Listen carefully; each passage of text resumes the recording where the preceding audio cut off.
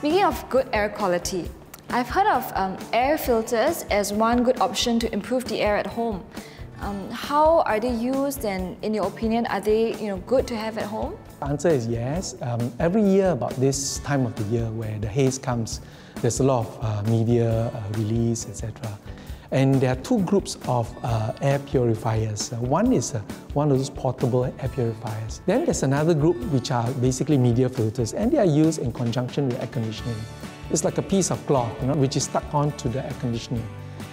So one example is the one by 3M called Filtrete. And it's basically a piece of material where you stick it on the aircon filter.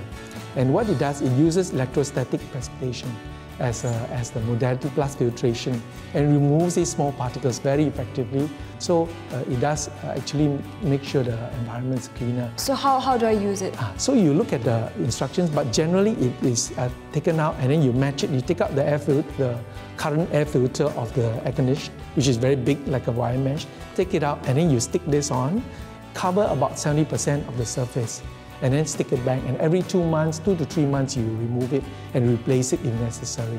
And you'll be shocked by how dirty the environment is, even in Singapore, even in an air-conditioned building. Okay, yeah. I see.